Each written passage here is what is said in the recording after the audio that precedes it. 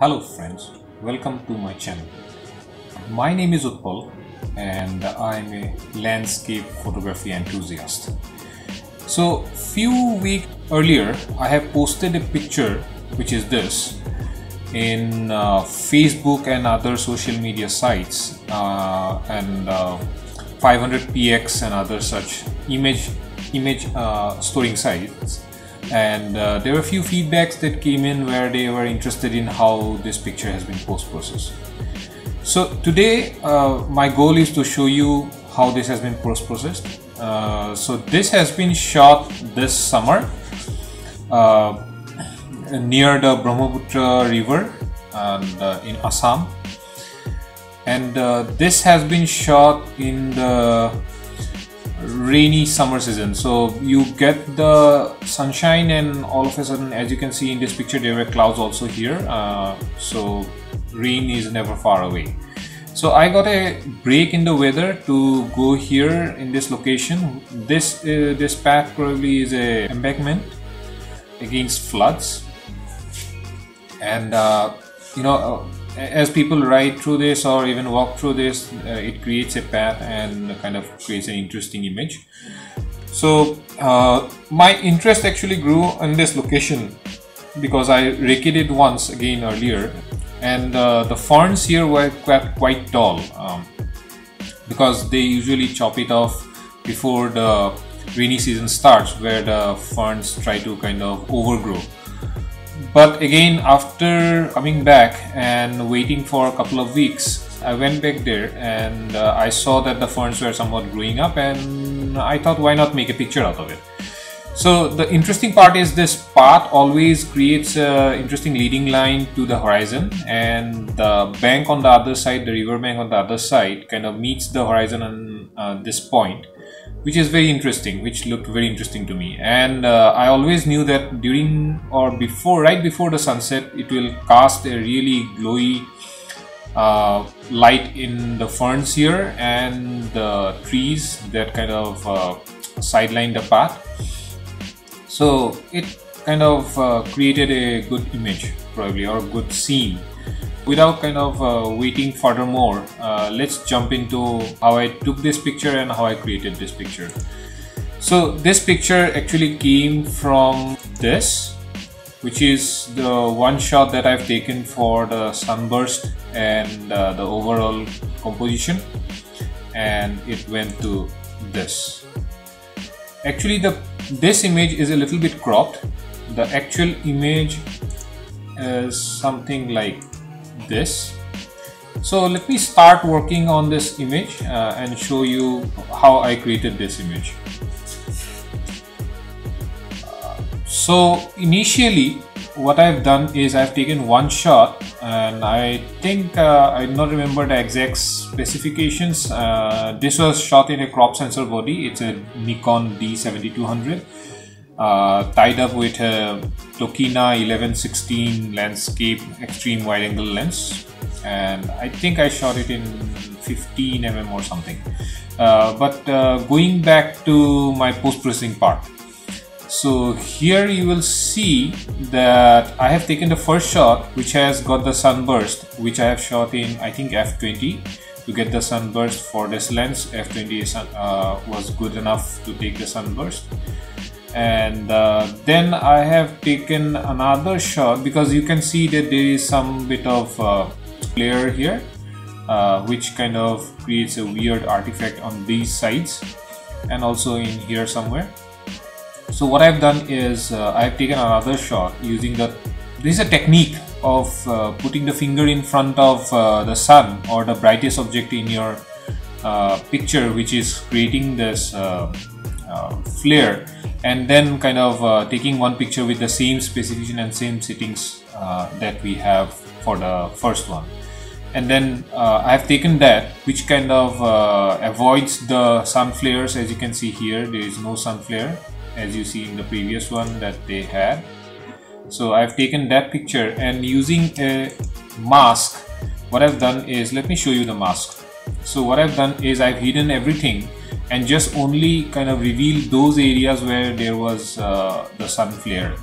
So this area, this area, this area, I have taken a white brush and kind of brushed in the areas that I want to reveal from this picture, therefore reducing or kind of omitting the sun flare, as you can see here. So that kind of takes care of the sun flare, which is the first step. The second step is to introduce the actual time blend. So this picture, I wanted to do a time blend because this area looks very interesting, and the river flowing besides it always gives a good perspective. So what I've done is I've taken this picture. I think it's right before the blue hour starts. As you can see, the sun has gone down and there is a red glow in here. I'm not sure if you can see it in the video, but it's there. There's a red glow in the clouds, right above the clouds. So what I've done is I've taken a long exposure because I have to match the kind of exposure, I mean like the light values on this picture and this picture. So what to do that, I have kind of reasoned the ISO, and still I was getting a little bit darker, so I've taken a long exposure, which magically and for my luck has introduced a little bit of streaky situation here in the river, which is really interesting. And what I've done is I have tried to use a mask. Let me show you the mask. I've tried to use a luminosity mask here to get the brightest part, at least the parts that I want to borrow from this image, to overlay on top of the one that was earlier. So I've taken the sky, because as you can see from this picture, you can see that the sky is all blown out, and the river itself is also blown out. So to bring in some balance into the picture, I've taken this time shot, and it also brings another dimension to the picture and another difficulty, technical difficulty to this picture, which kind of was interesting. So after doing this, I had the initial or the basic blend of this picture. So what I've done is I have taken another, so after doing this, I believe what I've done is I have merged all this tree into one shot, and I have taken this picture, which, let me go to the normal blend. So this is a black and white.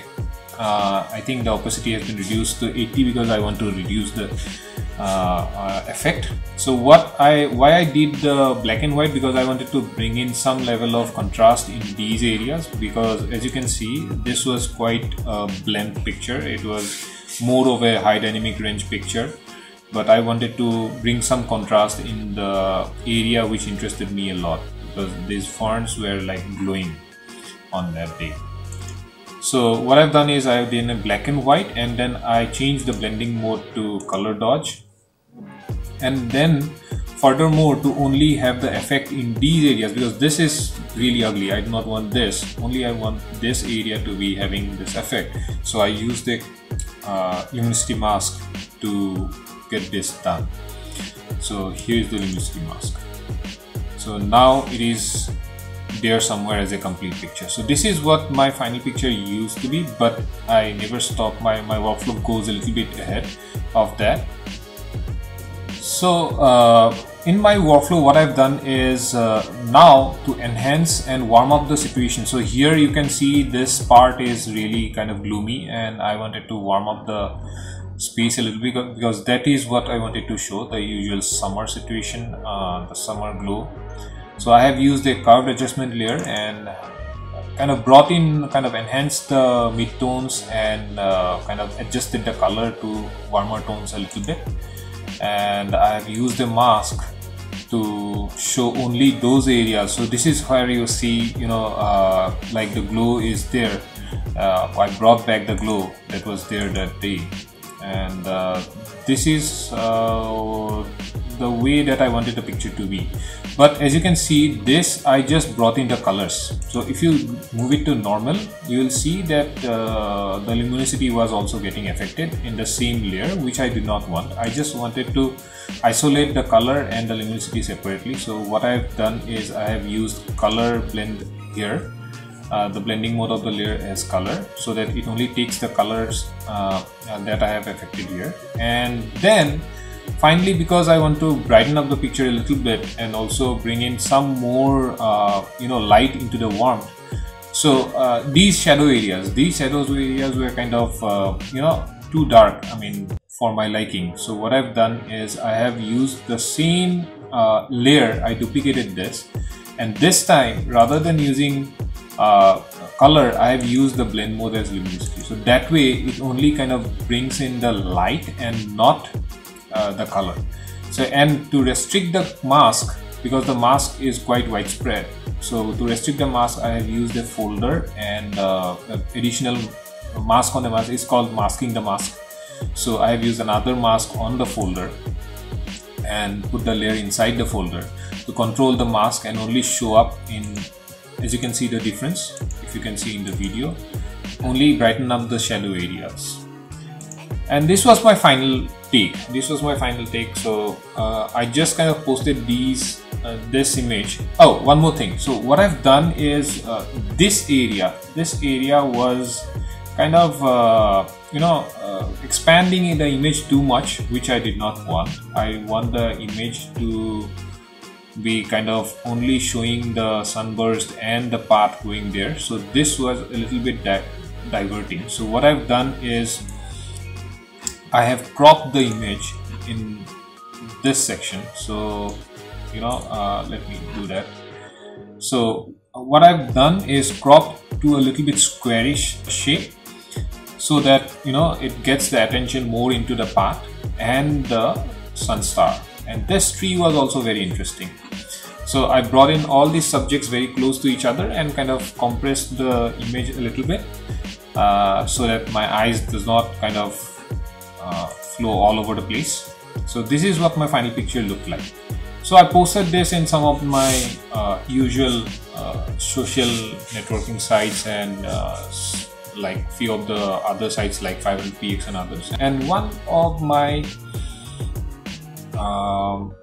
online reviewer, I would say, not the reviewer, he is a very good photographer, so I never asked him to review it, but maybe he liked it and he wanted to kind of show me a way to kind of do it better. So what happens here is, because I was kind of processing this with a black background, I was not kind of feeling the deepness of this picture, so it came out quite dark to him. Because if you see in the social media or in any other place, you will see a white background. So in contrast to the white black background, the white background kind of darkens the picture a lot. The shadows were not coming out right and everything. So this was actually kind of shown to me by the gentleman, and you know, he asked, why don't you process it? And I said, why not? Learning never stops. So what I've done is I have taken another curved adjustment layer and only masked those areas.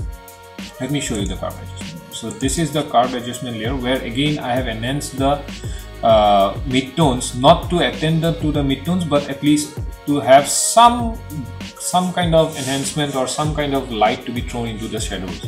So this is the shadow area, as you can see the spike here. So this actually kind of brought in a little bit mid-tone and shadow in somewhere the interval in between. That's what I tried to kind of bring up, and then adjusted some of the colors for additional warmth. And then I used a mask, so I'll show you the mask probably. Yeah, I used this mask to only kind of have the effect in the shadows, not the actual shadow of the tree, because that's what I liked a lot, and it reduces the noise levels in here. The tree was quite dark, so if I kind of enhance it, or if I kind of put a lot of light in there, then the noise was quite prominent. So if I kind of light up the tree trunk, because it was quite dark and silhouetted, I mean, there will be a lot of noise. So I avoided the tree trunk using a mask, and only kind of had the effect in the shadow areas of the ferns and some of the treetops here, and the far away shadow area over here. And I also added some on these kind of sidelines of the path, so this grass here.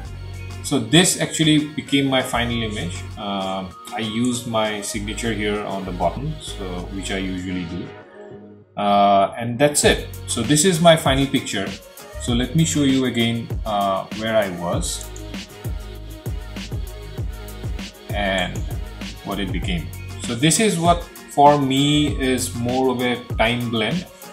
So time blending is an interesting technique that I have learned from famous travel photographer Eli Lockerty. It was very interesting. It was very interesting to me, and I always thought, why don't I try this? So I was not an expert on post-processing. So as I grew and my skills grew, so I challenged myself to have this.